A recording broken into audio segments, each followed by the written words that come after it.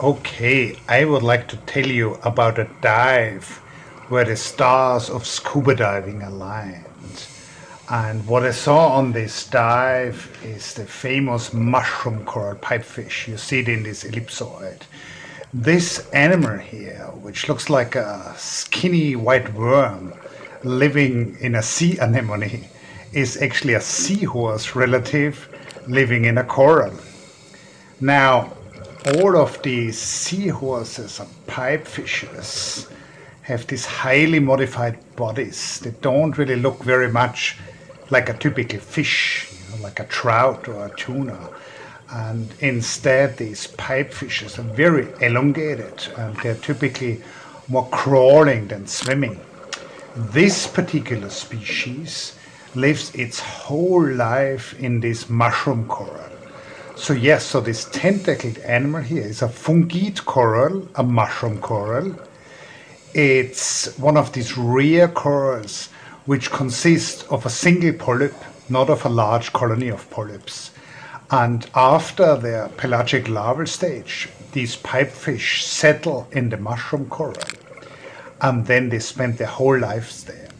Now, this particular couple of mushroom coral pipefish, and you can see two of them in some parts of the video, was found in Dauin by my friend Matt, who is also known as the John Belushi of the coral reef.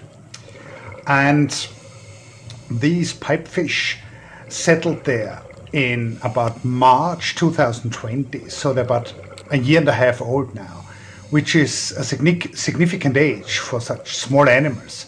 Usually the smaller the animal, the shorter their lifetime. Now, they're probably about 5 or 6 centimeters long and 2 or 3 millimeters in diameter.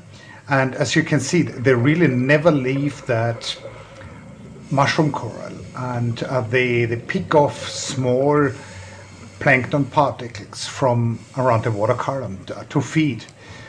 The footage I got on this dive, I shot with the Inon bug-eye lens, which turned out to be ideal for filming these fish. Now, this bug-eye lens is a so-called close focus wide-angle lens. I can focus with this lens on animals, on subjects, which are only a few centimeters in front of the front of the lens of the camera. And at the same time, I get a wide angle view. So you can see the whole mushroom coral, which is probably about 20 centimeters in diameter. But you can also see the sand in its environment. And at the same time, you can really see that mushroom coral pipefish well. Now, in addition, what I did during that dive, I did a solo dive. That's not recommended for beginners. However, I've been to this dive site, which is generally harmless in terms of the currents and the visibility many times. And with my decade-long dive experience, it's really not that dangerous.